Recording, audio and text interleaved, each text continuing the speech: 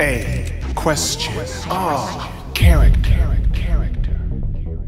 Rygar is the greatest warrior of AQOC to ever have lived. An interesting assessment because he was dead. Rygar is zombie warrior of the sunset, partially nude, fully heroic, master of the disc armor, a deadly chained and bladed disc with yo-yo attributes, but not yo-yo fun. Rygar uses the disc armor for yo-yo dismemberment, a lethal weapon, likely to injure a normal man. But Rygar remains unscathed because he is no normal man. Rygar is a fully intact zombie of holy justice. Rygar, a beast of lion, tiger, dragon, and subversion. Rygar established the kingdom of evil within the skies of the holy place, AQOC, closing their door to peace. The people of AQOC's specific door allowing for peace within their land, causing the people to pray loudly. Not to God, not even to their Endora gods, but instead to Rygar, zombie of peace, warrior of war. Rygar heard their prayers and decided to himself, I shall not be dead. Disc armor attack.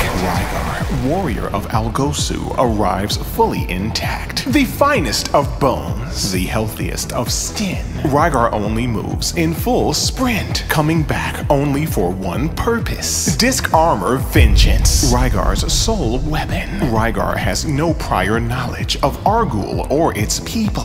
Fortunately, Rygar discovers allies, hermits, a similar appearance to Endora gods, but with less eyes, to provide Rygar with useful information. So that's how I get to Garlaws. Thank you, naked monk of truth. Although Rygar has been at peaceful rest for an unknown time, he is adept at mountaineering, equipped with loose red pants, shoes of powerful halt, and a warrior's crown, training his brunette locks, his shoulder guard modestly covering his neck space, never going full frontal unless he is attacking. Die, lizard tank! The Endora gods patiently meditate with great tools of alpinism, seeking a hero to master their pulley equipment. Rygar is a grappling master with a fascinating scooch climb, using the fundamentals of lift, 2 arms, dual thrust. Rygar has the firmest of jumps, one knee at waist level, leg pouncing for propulsion or for offensive measures. The fainting strike. Rygar's heroic feat cause enemies to experience brief paralysis. Truly a shocking blow. Rygar is fearless of heights. Heights. Really heights. Evil flying castle heights. Rygar shall pulley and jump the evil floating rocks. Rygar sprints upon the border of death, but ironically, Rygar unlocks more life upon defeating Rygar's wicked army, with each kill remembering,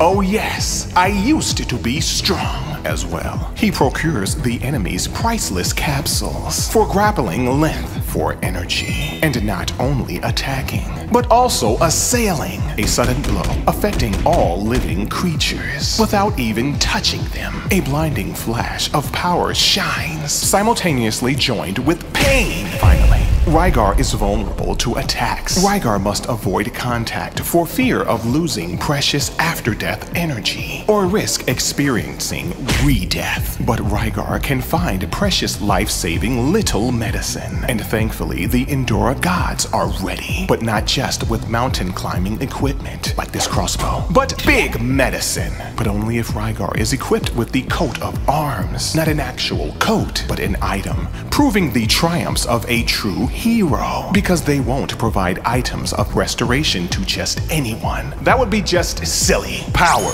moderate. Rygar's disc armor strength powers up after every kill, and his assail is brutal but limited. Also, he can only strike when up close and personal, instead of projectile weaponry to remain far away and indiscriminate. Defense. Excellent. Although Rygar decidedly rose topless from his grave, he develops a high resistance to attacks with armor and experience. And whenever he actually decides to wear clothes, he may become near unstoppable. Agility, excellent. Rygar travels throughout the mountainous land with ease, jumping and maneuvering within the air to attack multiple enemies. And he's going to jump off this cliff! Just kidding. Grade B. Rygar is ready to open the door to peace and to defeat Rygar, the lion-tiger beast with dragon arms, a disgusting menace, and to have the people of Argul once again experience peace, while Rygar himself shall experience nothing, because he's not even alive. He's dead. Next episode. Mother of terrible characters. Quest with me. Learn with us. Enrich your mind. Empower your inquiry like our material. Subscribe to our page. Put character into question. Return every Monday for more. A question of character.